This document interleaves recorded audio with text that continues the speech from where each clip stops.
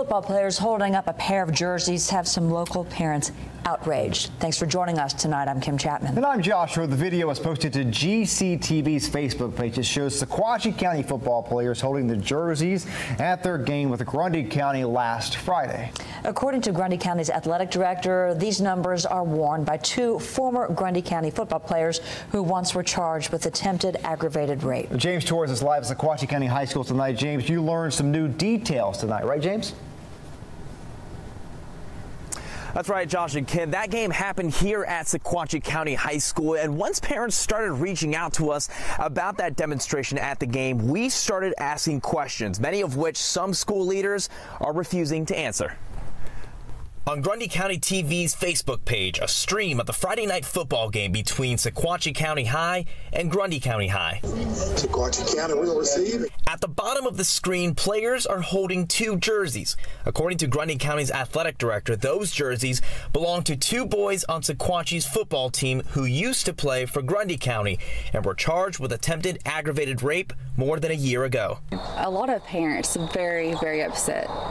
Kara Smith graduated from Sequatchie County High School and is a mother of a newborn. She says a display like this at her alma mater is disappointing. I don't like it at all. I don't think it should have happened.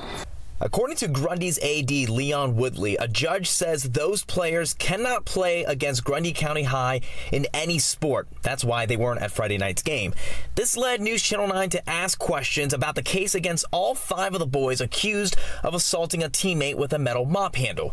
Grundy County Sheriff Clint Schrum says a judge reached a decision in the case, but the judge's orders prevent him from telling us more.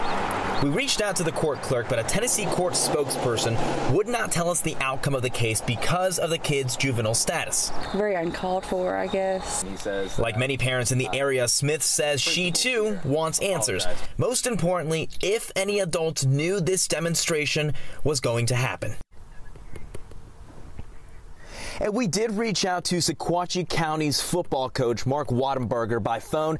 He told me that he had no comment and hung up. Grundy's athletic director, Leon Woodley, says that the principal here at Sequatchie County High School, Tommy Lane, did call him to apologize for that demonstration that happened Friday night. He says that those coaches had no idea that the players were going to do that demonstration. Right now, we're live in Sequatchie County. I'm James Torres, News Channel 9. James Torres, thank you. Now, we reached out to Sequatchie County's Director of Schools, Michael Swafford. He could not confirm any information, but said the school system looked into an incident from Friday night. He says no parents have come to him with any complaints.